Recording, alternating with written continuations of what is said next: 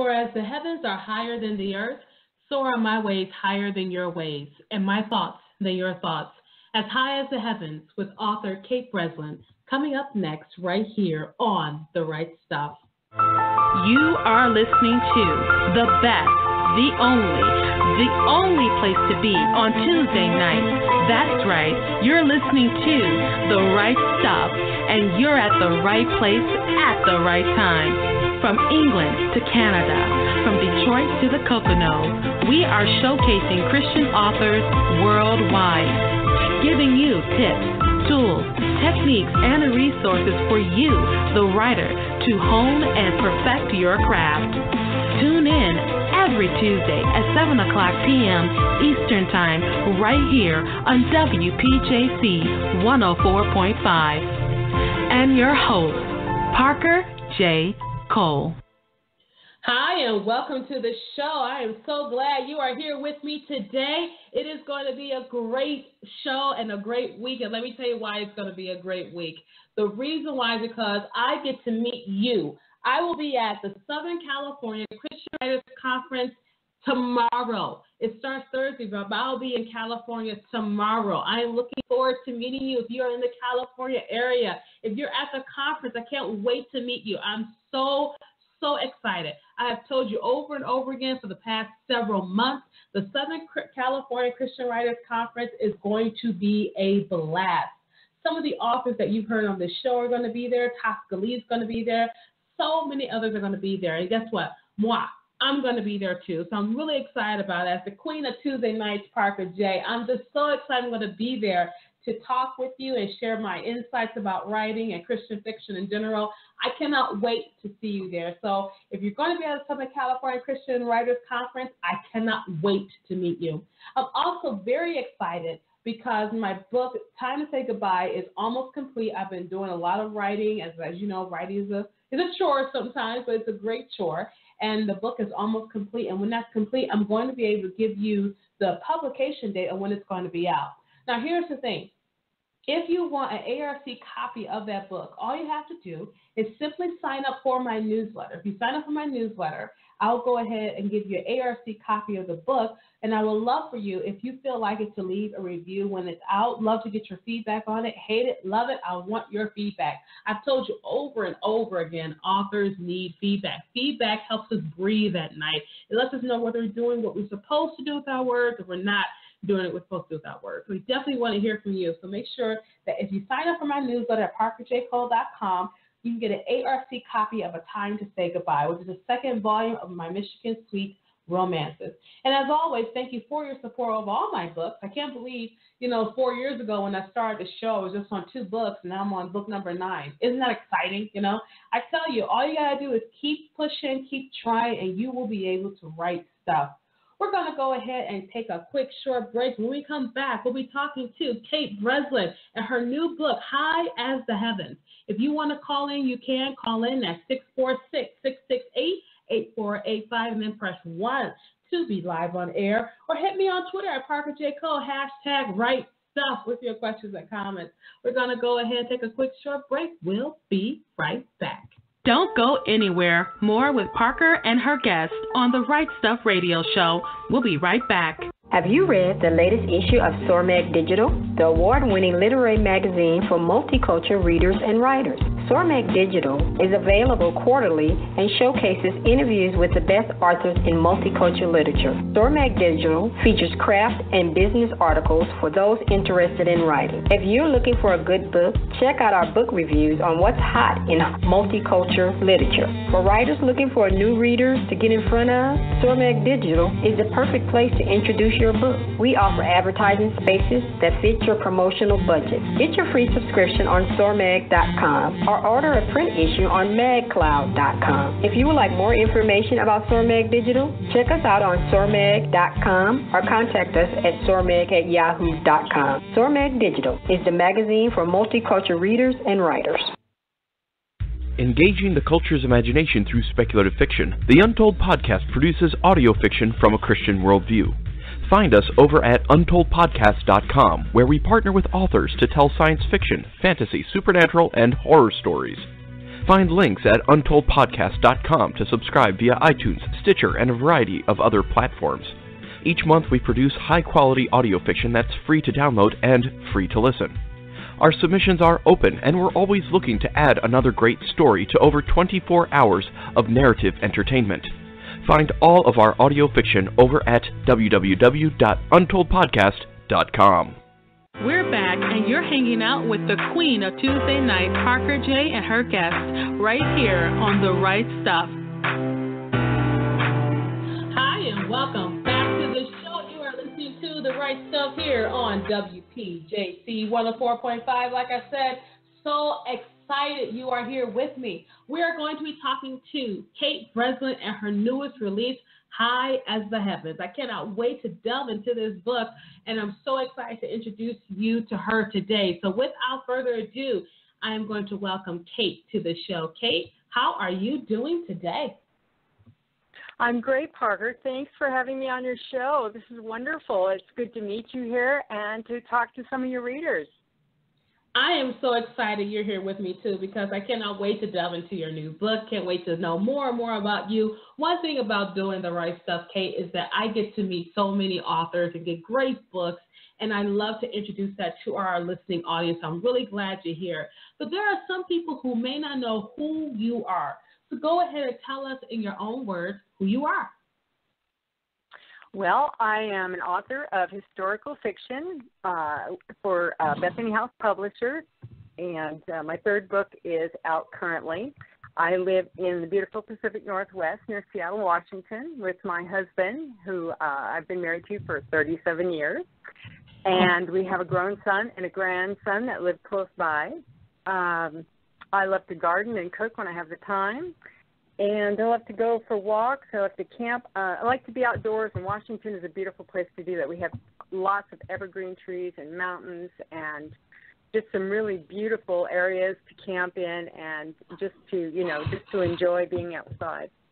I also love to travel. I love to go around the U.S., and also I've been blessed to go to several countries abroad with my mom, who's an intrepid traveler. And so I've basically been doing that, and I've always been writing. I started writing poetry and short stories when I was a child, and then I went on to finally novel writing when I got into, a little older, into my 30s, and I've been doing it ever since.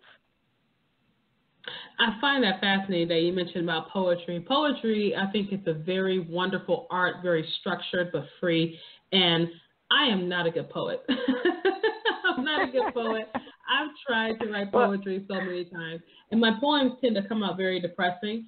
And that's why I stopped writing years ago. I just stopped writing it. I was like, this isn't working. I sound like a depressed person. I'm not, but that's what's coming out. Maybe I'm just depressed at that moment where the poetry is coming out. So I like that that you say you write poetry. I think poetry is an expression. I think it's a unique expression of the soul. I've said it before on the show. I think it's a very unique expression. So what do you think about that, Kate? When I was a child, though, I did the rhymey poems, birthday cards and that sort of thing for my family. So bless them, they put up with that.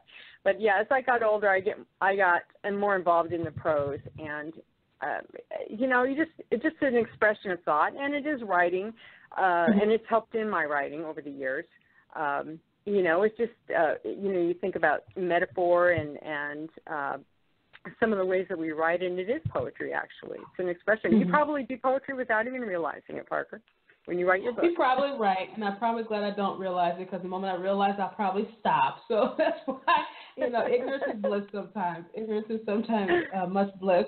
And so that's, I just like the fact that you write poetry. I've had a few poets on the show, too, and just their utilization of words is just beautiful. So I'm always happy to have poets on the show. I think of you as a poet first, then a writer, So let's go into your writing journey. Let's go into your writing journey. And in your writing journey, on your bio, you mentioned that you used to be a bookseller who turned author. And so let's kind of go into that mindset real quick. How are things different for you as a bookseller as opposed to an author? Well, I had a lot more time to read then than I do now. I'm pretty busy. it's kind of that ironic thing, you're writing and you're so busy with all the things involved in publishing and social media and everything. Sometimes it's hard to get some writing time in. I do a lot of nonfiction reading with my research because I write historical novels. So it's a real treat when I get to sit down and actually, read as a reader, read someone else's work, a novel for entertainment's sake. That's a wonderful thing. I think the other thing is that, and I kind of admit, for years I was writing and I was working in the bookstores and I was always handling another author's book, selling it. And, I was very happy for them, but I kept dreaming, one day, would my book be the one in my hand? And, finally that dream came true for me. And it's just a wonderful feeling. So. I love hearing that. And the reason why I like it is because this show is always about encouraging authors to pick up the pen and use the gift that God gave them to write. And so many people say, oh, I wish I could be an author. Oh, I wish I could be a writer. Oh, I wish I could write a book. Oh, I wish I could do that. And when you take hold of your dream, when you capture it, when you hold it in your hand, and then when you hold the result of that dream, which is your book written, when you've written the end, it just changes your whole world. I totally think it changes your whole world. And here in your case, you were a bookseller holding everyone else's dreams and their accomplishments in your hands, and now you're on the other end of that. Just as from bookseller to an author, that first time, and we'll get into a little more later, but, when you finally held that book in your hand, for your very first book, when you held it in your hand, what kind of emotions are going through you, when you held? I know how it happened with me. I don't want to say my stuff, I'll start crying again. But what happened with you? How did you feel about it? Well, I was going to say, I think I started crying too. It was just an unbelievable moment, and as we'll talk later, it's been a very, very long journey for me to get to that point. And, it was just an incomparable feeling to sit there and hold the book in my hand and know that, it had my name on the front and the words inside were my words. And, yes, it's just an incredible feeling. And I finally felt that validation. I think a lot of aspiring authors or pre-published authors, they, you want that validation, not just for yourself, but for your family and friends. It's like, hey, I'm really an author. All this work I've done and all these conferences I go to and the workshops I attend and, the hours I spend in front of the typewriter or writing in a journal or however whatever your process is. It's a culmination of all that when you get that, like you said, when you get that first work finished, that first manuscript finished. It's you look at it and think, wow, I really did this. I really made it all the way to the end of the book, and I finished it, and I have a plausible story here. So it is. It's just a wonderful feeling of accomplishment. You mentioned how holding that book in your hand, and I think of paperback books, and I remember life. I'm not that old, but I remember life before ebooks. I totally remember life before ebooks. And I remember spending, I must have spent hundreds of dollars on books. I would go to the bookstore, especially when I was at work. I would go right across the street to the mall. There's a bookstore in the mall, and I would buy a book. And then ebooks came about, and for the longest time, I resisted ebooks. I resisted them for the longest time. Like, this is not a real book. It will not ever be a book. And then I got a Kindle for my birthday. My in-laws gave me a Kindle, and it changed everything. I said, wow, this is great. So I guess as long as you have a book in your hand, no matter what format it's in, it's good. But that leads me to my next question I want to ask you. And just as a bookseller, you're coming from the world of being a bookseller and an author, do you think ebooks will completely do away with paperback books? Are they going to just take the paperback books out of the picture? I really hope not. I mean, I think that, we're in a new age now, and electronics is here to stay. So I think one day, at least with commercial fiction, you're probably going to see that predominantly in the market. But I like to think that, with picture books, beautiful children's picture books or art books or, some research books, that those will always be available in paper. My husband loves his Kindle, and he probably reads more now than he ever has before. But I tend to favor, I like the tactile feel of a book. I like the smell of a book. I like to be able to see what the page number is. I like to flip it over and look at the cover and then go back to the scene I'm reading. Those little things about a book. But, honestly, electronic books, ebooks, they have their purpose too. Like if I'm waiting for an appointment, I've tucked my Kindle or into my purse, and I can pull it out and read it, and I can get lost in the story too, that way as well. Or if you're on a plane, traveling. So, I mean, it's got a lot of advantages. The font, you can adjust the font size, which is very nice for some people. So I think, all in all, there probably will always be both. But, I'm also seeing Amazon is opening up these brick and mortar stores. So maybe paper copies are going to be around for a while longer. I'm hoping so. I think it is the epitome of irony for Amazon, which totally blew out the competition with the brick and mortar stores to open a brick and mortar store. I just think it's the epitome of irony. I said, really, Amazon, you're that yes, good. It is. You blew out your competition and you did what they did. I just think that's it's just irony. But hey, it's capitalism. What are you going to do, right? So we're just having right. We live. This is America at work. Yes, that's how it works. You got to be quick on the uptick, as they say. But Amazon did help a lot of authors gain a following without having the traditional viewpoint of publishing. Because back in the day, you were validated because you got a publisher. That's how you were validated. But now, with the indie author movement, you can build your own tribe. So you don't have to be an NYT bestseller. You don't have to be a USA Today bestseller. You can have thousands of people who are your tribal members of your tribe and follow you. And so I do want to thank Amazon for opening up the doorways to other authors who may not have had a traditional representation like we have. But I've been traditionally published, so have you, and opening that door so you don't need that validation. I think that's one of the advantages that Amazon gave us was, having and breaking down that validation. We're having the most fantastic time talking to Kate Breslin. She is the author of the new book, High as the Heavens, and we're going to talk about that in just a few moments when we get back from break. If you are listening in and have a question, let me tell you, call in at 646-668-8485 and then press 1 to be live on air. Or you can hit me on Twitter at Parker J. Cole, #RightStuff with your question and comment. We're going to go ahead and take a quick short break. When we come back, more with Kate Breslin, and pretty soon we'll be digging into High as the Heavens. Don't go anywhere. More with Parker and her guest on the Right Stuff Radio Show. We'll be right back. Question: if you write a book, everybody will rush out to buy it. Obvious answer, no. If you were a celebrity or if you had a huge marketing budget, then maybe you can get a lot of exposure for your book. Another solution would be to check out joeytweets.com. joeytweets.com is a promotion and marketing service with access to over 1/3 of a million followers on Twitter. joeytweets.com has 3 packages available to fit any budget. That's joeytweets.com. joeytweets.com. Get some serious exposure for your books. God gives humans the gift of making amazing stories to glorify Him. At speculativefaith.com, our ministry is to help fans explore fantasy, science fiction, supernatural stories, and beyond from an intentional and biblical Christian perspective. We share daily articles and have extensive archives tackling hot topics like end times beliefs, the art of writing, creative excellence in the Christian subcultures, discernment, sex, magic, Harry Potter, and space aliens and the Bible. If you are a parent or anyone else with a discriminating palate, our reviewers explore fantastical novels, movies, television, and games in light of God's beauty, goodness, and truth. Want to find Christian stories? The Spec Faith Library lists every fantastical novel we can find from a Christian author.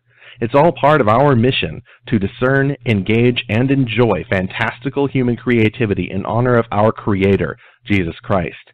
SpeculativeFaith.com, exploring fantastical stories for God's glory. We're back, and you're hanging out with the Queen of Tuesday Night, Parker J. and her guest, right here on The Right Stuff. Hi, and welcome back to the show. You're listening to The Right Stuff here with the Queen of Tuesday Nights, Parker J. Let me tell you, so glad you are here with me. We are talking to Kate Breslin. She is the author of the new book, High as the Heavens. I cannot wait to delve into this. But you know what? I want to get behind the scenes with Kate Breslin. And what she has given us is some insights as to being a bookseller and to being an author, and just her insights into that. So if you missed it, don't worry. You can always download the episode later on. After we finish our broadcast, you can listen to it if you missed the first part of our interview. There's one thing I wanted to mention before we get back into our conversation with Kate. I had the privilege of doing and interviewing young authors, English authors from all across the state of Michigan, in conjunction with the Michigan Reading Association. Let me tell you, it was such an honor to sit there and see the new crop of future generations of authors. Let me tell you what's so important about that. Illiteracy is a problem. There are many adults who do not know how to read.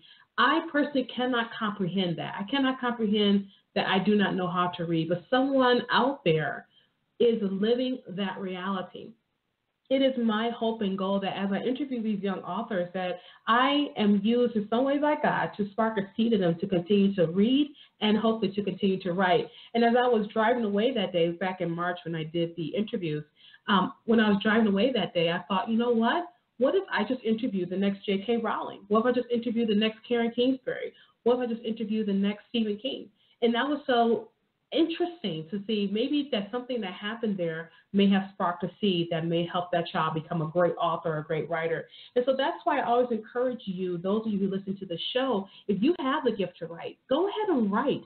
Don't sit down on it. You can encourage your children, and that will encourage other people. You never know what the domino effect will be when you write stuff. And then I want to get back into our conversation with Kate Breslin. But for those of you who want to see the interviews I did, just simply go to my blog, therightstuffradio.wordpress.com. Again, therightstuffradio.wordpress.com. You can go to the blog, look at the videos. Oh my goodness. We want to give a special shout out to the Untold Podcast. Nathan from the Untold Podcast did some of the children's pieces. They are absolutely brilliant. A link to that is available as well. I want to thank the Untold Podcast for their help in producing this work for the kids with the Michigan Reading Association. And then, Kate, I had to say all that because, like I was saying before, I can't imagine not being able to read. I just can't imagine that, And so as I was talking about this whole thing with the brick and mortar stores, part of the joy of going back in the day to a brick and mortar store was the joy of discovering authors. Like you would look at a cover and you pick up the book, you can smell the print, you can feel the pages and all that sensory detail. And then you go, I wonder what this book's about. And you would discover a new author just because you browse through that. But I know there are other authors, especially today, who are looking for visibility, which is very hard with such an explosion of the publishing industry. So what are some tips you can share for authors who want to get their books in brick and mortar stores? Well, when I was a bookseller, I think one of the things, especially for, say, someone who's self-publishing, is consignment can be a really good option, and especially in the indie bookstores. I love indie bookstores because they're all about the authors. They're all about the local authors and helping them out. And we would take books in on consignment from authors of either small presses or self-published authors, and you can make a percentage arrangement with them. But at least that way, their books were on display, they were on a shelf, and there were several that did really well. They had a great cover, they had a great premise, the writing was good, and they sold books that way. And typically what you'd need to do there is just contact the manager of the store, and they may want to read a copy of your book first or see if you have online reviews, that sort of thing, and take a look at those. So that's one avenue there. The big thing is that marketing for self-published and even for small presses is a very tough thing. It's a lot of work. It's a lot more work than, say, when you're writing for a big publisher. But hand selling is the most powerful marketing tool there is. People telling one another. When you buy a product at a store and you're talking to your friends about it, and they go, is that a good product? Do you like it? Because they trust you, and they trust you to tell them yes or no. Yes, this is great. They will generally go out and buy it. So hand selling works kind of the same way. One person talks to the next person. I can't tell you how many books, without my even reading, but so many people would come in and rave about someone's novel that I felt comfortable selling it to someone else who had never read it, and they would come back and say, wow, that was a great book. So, hand selling is really powerful, and that's something you can really use to your advantage. And like I said, consignment's a way to do that. The other thing is that, marketing has changed so much in the last, 20 years, 30 years. And, the thing of it is we have a lot of authors, a lot of writers out there. And like you were just saying when you were talking about literacy, that's a wonderful thing. We're in this new generation of writers. And as long as you can come up with, say, a breakthrough concept, or you've got a story premise that's, never been done before, you're going to get the recognition. You're going to, you're going to light up somebody's world. It's going to get across somebody's desk, or it's going to come across the counter in a bookstore, and people are going to love it. And we've seen, I think we've seen that happen to several different authors over the last several years. So I think that's a real possibility there. And again, we talked about Amazon changing kind of the face of publishing, but, the brick and mortar, I wouldn't be surprised if we start seeing a bigger variety of the books that are being carried in these brick and mortar stores. And because they do handle a lot of the, different imprints and the self-publishing aspects, I think that's something to look at in the future, too. I wouldn't be surprised. Interesting you say that, because so many people thought that with the advent of ebooks that brick and mortar stores would be done away with. I remember I went to a book club in my local neighborhood in Detroit, and it was the first time I had been there, and some of the people were bemoaning the fact that they couldn't find paperback books of some of these things. They had to actually either buy them or go to the library, have the library order them, things of that nature. But that was several years ago, and it seems to me that paperback books are still steadily strong. And so I want to let people know, just because something's new doesn't mean it's going to replace the old. It doesn't necessarily mean that. Exactly. Yeah, and like we said before, I think electronic books have their place. They're convenient, and they're small, and they fit in your purse, or this type of thing. And it just depends on a person's taste, too. Like I said, some people really love reading on their phone or reading on their tablet. But so many others still enjoy having that book, and it makes a great gift when you can hand somebody a book, right? Yeah. And just the idea of having a library, having a library. I have a library in my office that's, floor to ceiling, and it's full of books, and I always want it full of books. So I think that that's going to remain. And I think, as far as the smaller bookstores, I know it's been a struggle for a lot of them. And one of the bookstores I worked for finally closed. It just got really tough. But the thing of it is more of the small businesses or small bookstores are being very innovative. They're diversifying. So they're carrying books, and they're carrying gift items and the types of things that you don't find anymore in the big box stores. And I think for them, and they're also doing a download service for ebooks. So they're making it, and people are still. We have a local bookstore here where I live, and they receive a lot of patronage. People going in and buying books, and just that personalized touch. And again, having the book and holding it in their hand and taking it out of the store. So that's a good point that you're making, and lets us know that we don't despise the small beginnings. And I think what you're saying too is that they have to strategize.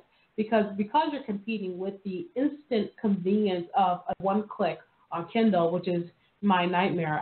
You have no idea how many books just one click. And I looked up and I'm like, oh my gosh, where's my money? It's gone. Yeah. I just spent $200 a month. I didn't need to do that. That can be dangerous. Yes.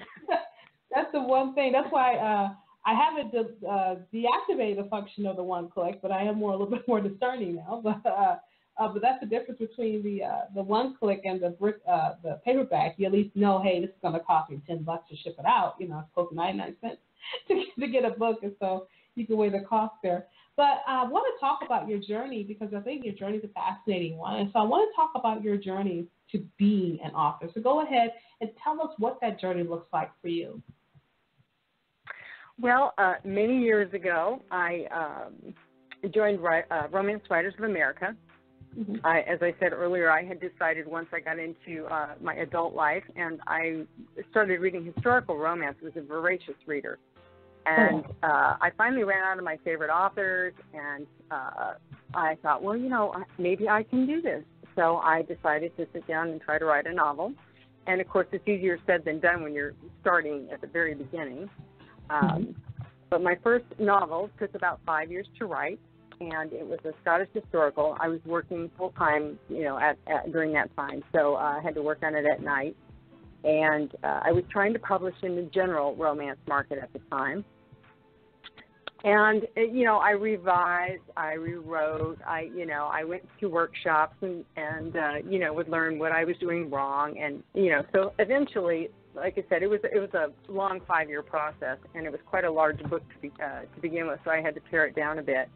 I finally, I got a few rejection letters, and I revised again and resubmitted again, and eventually I entered the manuscript in the RWA, Romance Writers America, the Golden Heart Contest, which probably many know is a national contest for writers, and Golden Heart would be for an unpublished author.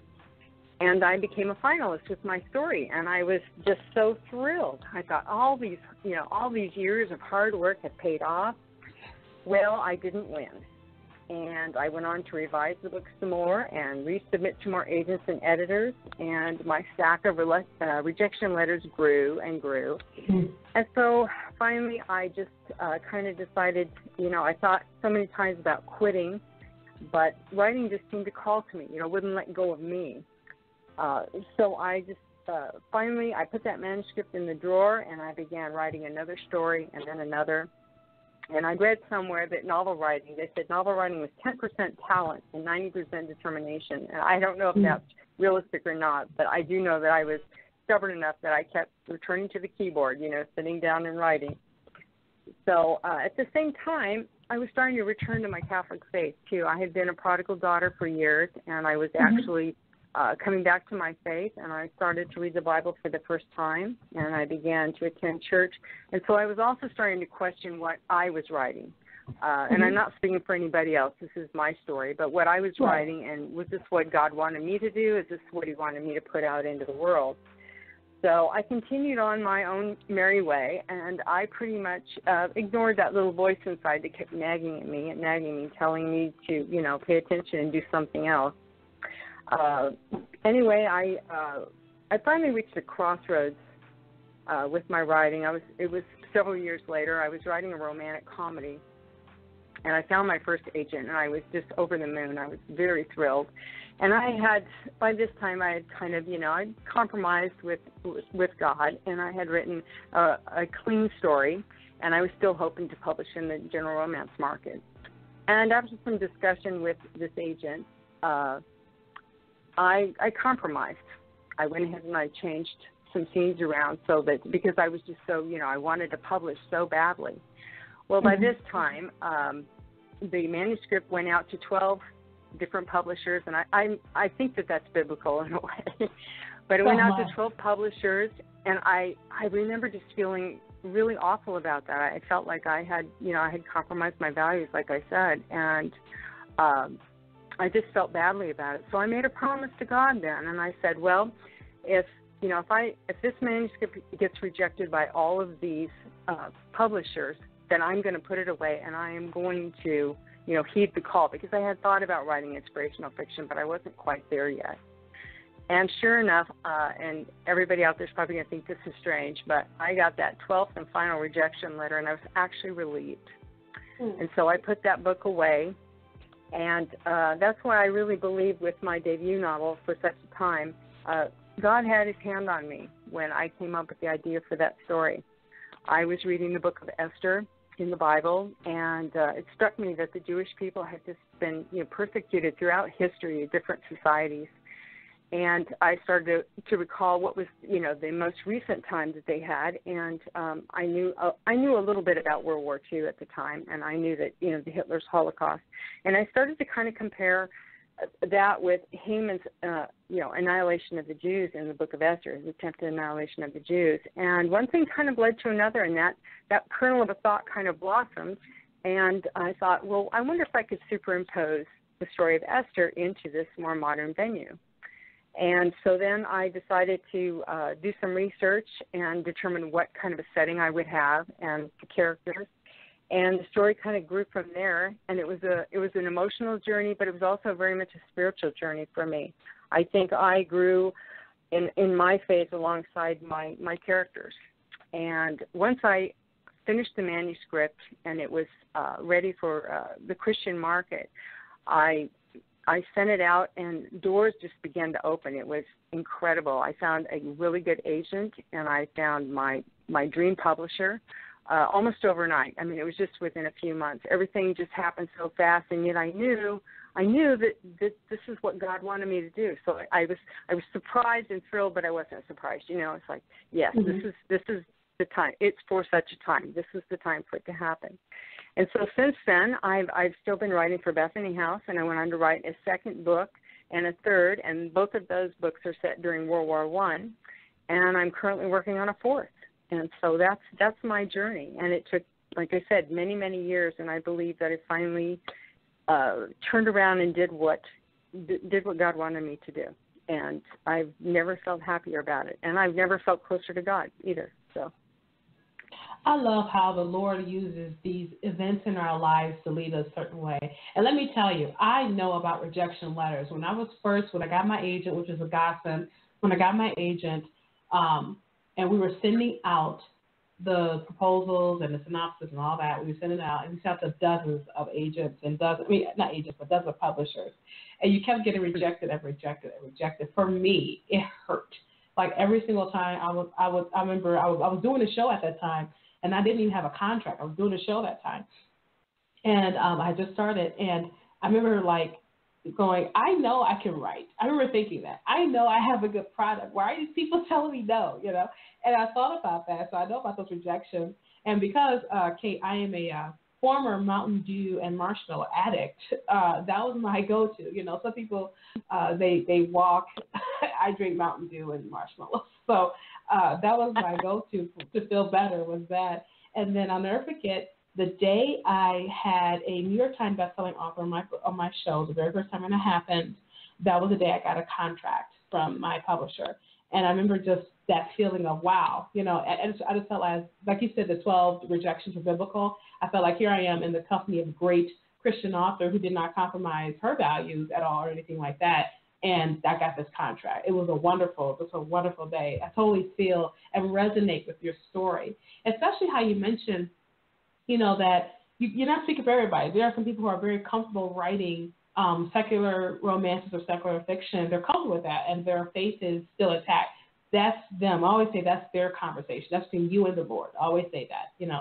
But I understand exactly where you're coming from, and I think that's a good point to make, because this is a question I've always asked on the show, Kate, is are we Christian writers, or are we writers who are Christian?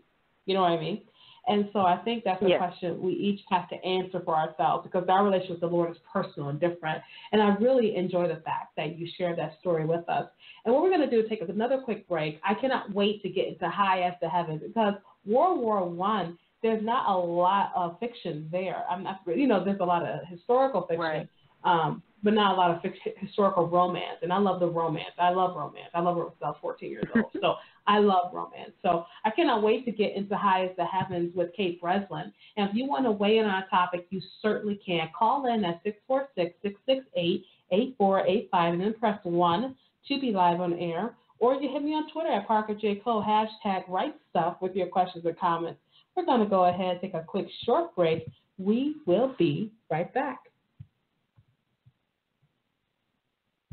Authors, are you looking for a new way to get your book in the hands of new audience of targeted buyers? Then a virtual book tour is for you.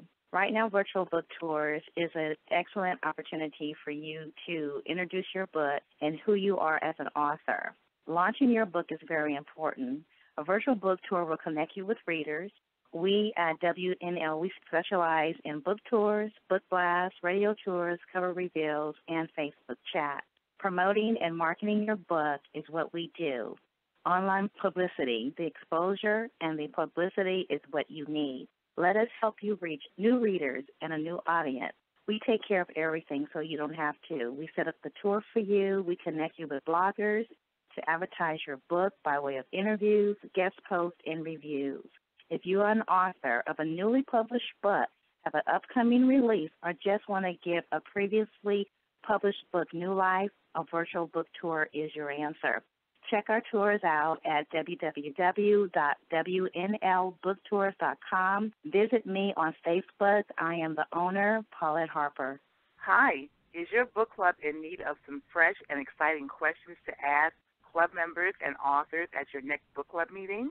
Literations, the book conversation game, is 70 thought-provoking questions to really get into an in-depth discussion about the books you and your club members are reading. These questions really get into the characters, the storyline, and into the author's head. These questions may just give you and your book club members a whole new way to get into a new conversation, a literation. Literations is also a great set of tools for bloggers, interviewers, and authors to use as discussion questions. Are you ready to get lit? Please visit our website at litversations.com, litversation.com. And please like our Facebook page at Simply Said Reading Accessories. Thank you. Are you a reader looking for more compelling Christian fiction? Maybe something a little more edgy or a bit more real?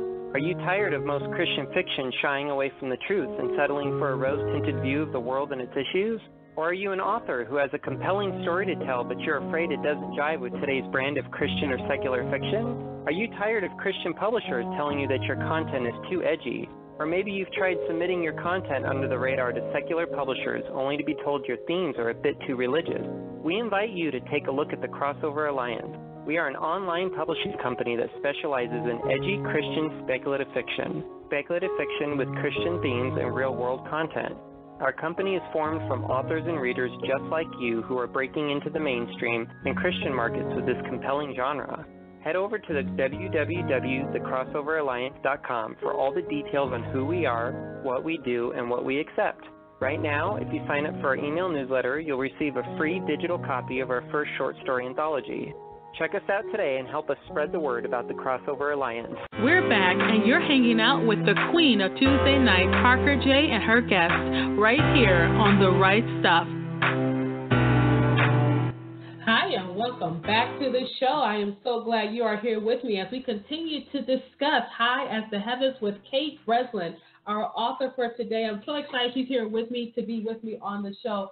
So very glad to have you, Kate. You know, Kate, we've been talking and him and hawing around this new book. Now I want to really get into the book. So go ahead, tell us what High as the Heavens is all about. All right. Well, I'm very excited about it. It's my third novel with Bethany House, and it just released about a week ago, or maybe a little more, June 6th.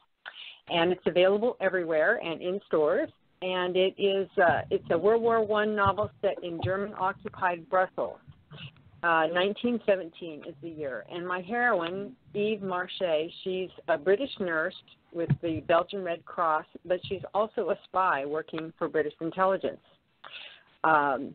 During a secret rendezvous she's about to leave for, there is a plane crash over Brussels Park, and she's the first on the scene. And when she gets to the pilot, she recognizes him, and she suddenly knows that they're both in danger. And she needs to find a way to save him in order to basically save them both. And there was a lot of espionage going on in Europe during the First World War, and I don't think a lot of people realize that. Britain's MI6 basically started, I believe it was 1906 or 7 or during that time. And by the time the war started, the Allies and the Central Powers both had espionage and spies, and probably the most famous or infamous female spy was Mata Hari, and a lot of people have probably heard that name. But there were others in Belgium, in France, in Britain, that men and women that risked their lives to save others, and got messages through. Because if you can imagine, in World War I, Belgium and northern France, when the Kaiser's armies attacked, they basically went through Belgium to get to France, because that's actually who they were going to fight. But they ended up occupying these areas. And so these people were living basically under the enemy's rule. And the Belgians in particular, which is what my story centers around, there were many what you would call resistance groups during that time that would basically do what they could to, say, antagonize the enemy and help the Allies. And they did work with British intelligence. So I was fascinated by the research I did, and I read about several women, but in particular there was a British nurse, Edith Cavell, and she was actually shot as a spy because she'd worked in a hospital in Brussels, and she was actually helping to get wounded Allied soldiers out of the country so they could rejoin their regiment. And unfortunately, she was caught and shot as a spy. And, of course, there was a lot of outrage in Britain at the time. And there were some other Belgian women that worked with, like I said, British MI6 and, getting messages across and smuggling people out. So it was just fascinating. It was just wonderful fodder for me to write a story. And hopefully readers will enjoy it. There's also romance, of course. And just a lot of intrigue and some twists and turns. So I'm hoping people will enjoy it and will learn something from it too. I wanted to kind of showcase these brave people. There's so much about World War II right now. There's so many books, but not, like you said, not much on World War I. And a lot of the organizations and a lot of the innovations in World War II had their beginnings in World War I. And I just want to give these unsung heroes a little credit, unsung heroines too. So I love that. I always joke that if you told me, Kate, to talk in front of 1,000 people in 5 minutes, I'd do it. But if you tell me to save your life, you may have to go to somebody else because I am no good in a medical emergency. And I found that out about myself quite recently. I found out that I'm not very good in a medical emergency, but everyone has their gifts. My twin sister, she's better at handling medical emergencies than I am. She works in the hospital. And so I like how you use this nurse, and these nurses, they help these people, and it's oftentimes the medical professionals, they have that, they kind of tip the toe line. It's kind of like you have to help people because you have that oath that you vow to, but then what if you're helping someone who's, an enemy or something like that? I always think that's a nice way to go. Or in her case, she knows who this person is and she has to try to risk her life and help them. So it sounds like a very fascinating book.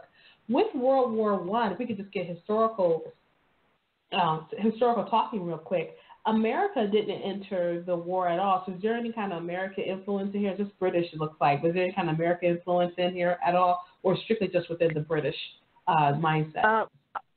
Well, the United States did finally enter the war, but not until 1917. And World War I started in 1914. So, yes, for 3 years, the British and the French and later on the Italians were the Allies, basically. And then you had and the Russians, too, for a time. We're all on the Allies, and then predominantly it was the Kaiser, and the Germany was the invader, and then there were Austria and I think one other country. I can't think of it right now. But eventually, through some kind of interesting events, the United States finally joined in the war, and it was really good that they did, because if you can imagine, after 3 years of trench warfare and really grim circumstances, poison gas, and it was just wearing things down. And so the infusion of these, fresh new troops from America, I think really helped turn the tide on the war. And the war was, the armistice was declared November of 1918. So we're talking about, a little more than a year later. That's good. I just wanted to kind of get an idea of what's going on there, because we entered so late. We were kind of one guy told me he was a World War II, World War I fanatic. He said we kind of entered a little bit late to actually be of any help. That was his thoughts. Whether that's true, I don't know, but that was his thoughts on it. But I find it fascinating that you chose this era, which is World War I. Like you said, there's not a lot of books about it, and there's a lot of books about World War II. And I think it's probably because our families are still alive. There are still veterans from that time that are still alive that retell their stories. But I think recently, one of the last veterans from World War I died. And recently, like a couple of years ago, they recently died. He's one of the last ones from World War I. He was pretty old. But they talk about, just how war is just a horrible thing. What is it about war that brings people together? Even though we're fighting in the trenches, we're fighting our enemies, why does war tend to bring us together? I think, well, I can tell you what draws me to it. I mean, I know it seems grim, but the thing that I'm always impressed with is that, ordinary people rise to the occasion to do extraordinary things. You said earlier that you don't do well with blood, but, maybe in the right circumstances or in the wrong circumstances. Maybe the wrong one. Yeah. Maybe in certain circumstances you might surprise yourself.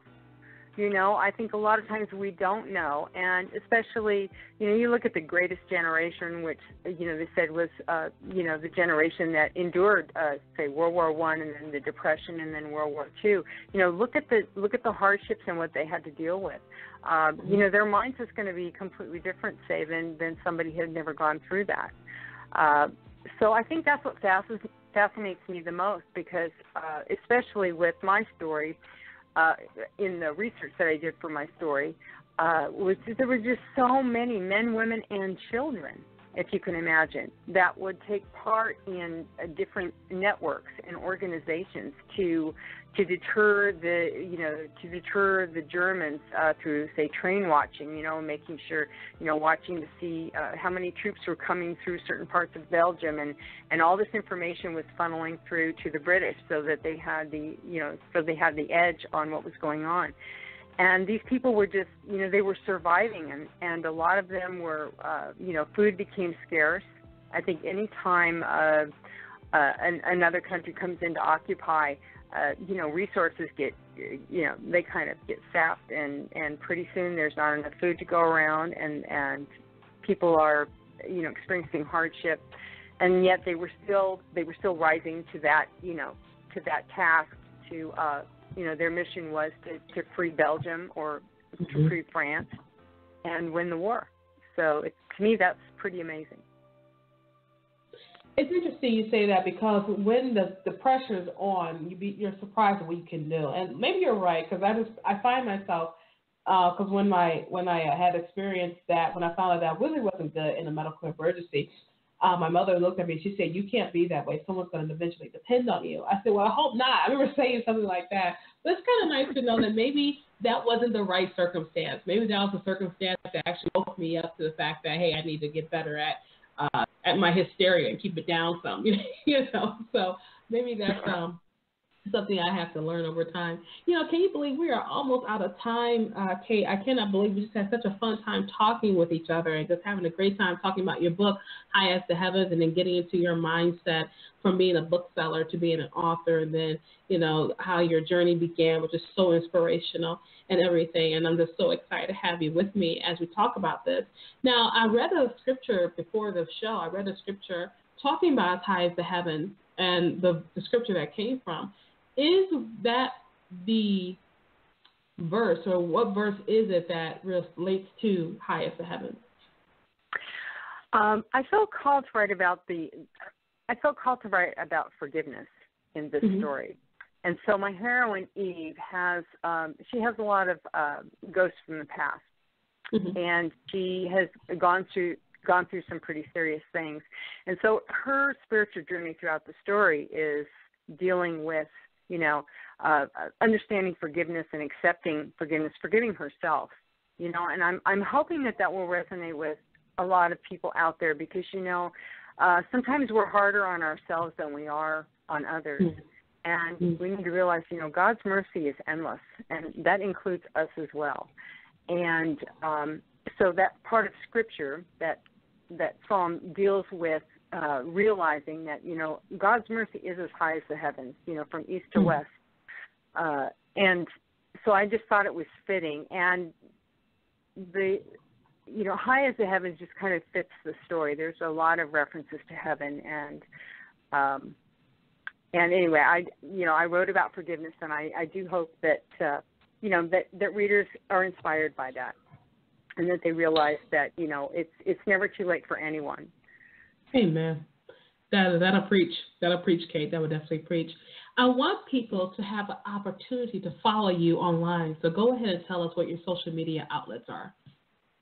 Okay, probably. Thank you, Parker. The easiest way would be to go to my website, which is katebreslin.com, and you can click on any of the social media links. I'm most active on Facebook, Twitter, Instagram, and Pinterest. So if you click on those, you'll find me, and I would love to connect with readers. Absolutely, that would be great. Now, I know you got a couple, another book out. You said this third book that you have with Bethany is coming out, and you're working on a fourth book. So go ahead. You don't have to tell us, the whole thing because we want to be surprised when we read it. But go ahead, tell us a little about those next projects of yours. Well, the fourth book, actually, let me tell you first. Not by Sight is my second book, and that's the World War I. And that was that kind of started my research with World War I. And I love Downton Abbey, and so there was a scene in one of the seasons of Downton Abbey that dealt with a suffragette handing a white feather of cowardice to a man not in uniform, and that kind of triggered my that spark that got that story going for me. And as I did the research, I learned how much, espionage was going on at the time, and I was just fascinated. So High as the Heavens is a standalone story with a different set of characters, but I do have one connecting minor character between the two books. So I like to call them connecting books. And High as the Heavens kind of picks up a month or two after Not by Sight stops. My fourth book is going to also involve a character from Not by Sight, and it will take place in Europe.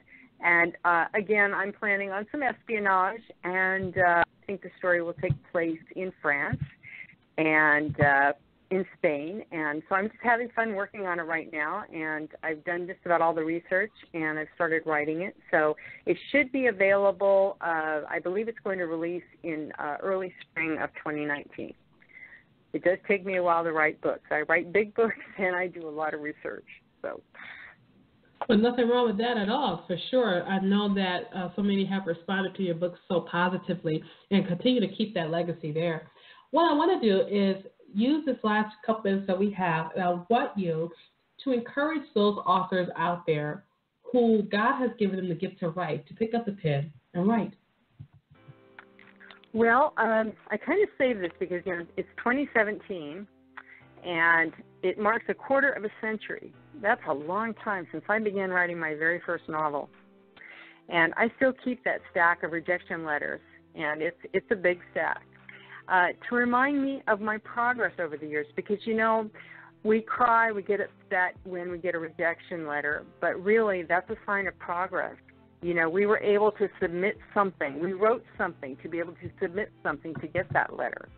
And hopefully, if the editor has time, we get a little feedback from that, and we learn a little more. And, that's part of the process. But looking back and now seeing that, I've had 3 novels out, and I'm working on the 4th, I hope that this, I want to inspire pre-published authors and let them know that, faith and persistence do pay off. As you can imagine, that's a long time. And, the thing to do is to hone your craft and polish that manuscript till it shines. And I know people hear that all the time, but it's so true, especially if you're a first-time author. That manuscript being in the best possible shape it can be in is so important. If you have a critique group or if you have some friends that you trust that are wide readers that can read it for you and offer suggestions. And once that's done, you start querying the agents until you find one that loves your voice and wants to help you find, a good home with a publisher for that story. And I say, too, pray always that this is God's plan for you and listen to his guidance because I've learned that anything is possible with the Lord, and I truly believe that. And that would be my encouragement. Don't give up. Keep writing. Kate, that was so inspirational and so inspiring. I want to thank you for taking time out of your busy schedule to be with me on the show today. Thank you for letting us just peel back the veil and find out who Kate Breslin is all about. Thank you for sharing your books with the world. Thank you for writing this book. I can't wait till your other ones come out, and I can't wait to have you back real soon. Parker, it's been a joy. Thank you so much, and thanks to your audience. I've enjoyed this podcast, and I look forward to coming back as well. Thank you. And we were talking today to Kate Breslin. She is the author of the new book, High as the Heavens. It's historical fiction taken place in 1917, and it's a World War I historical romance novel. Let me tell you something. You want to go ahead and get a copy of Kate's book because it's already getting rave reviews and just came out about a week ago. So go ahead, love on my sister today, and get a copy of her book, High as the Heavens, available everywhere books are sold. I want to thank you so much for joining me for this edition of The Right Stuff. For those of you in California, I will see you tomorrow. I'm looking forward to talking with you and chit-chatting with you. And as always, pick up the pen and write stuff. I am the queen of Tuesday nights, Parker J. You have a wonderful, absolutely glorious, blessed day. Thank you for joining us for this edition of The Right Stuff. Follow Parker online at parkerjcole.com. To hear this show and other shows, visit the show archive at therightstuffradio.wordpress.com. We'll be back same time next week, 7 p.m. Eastern Time.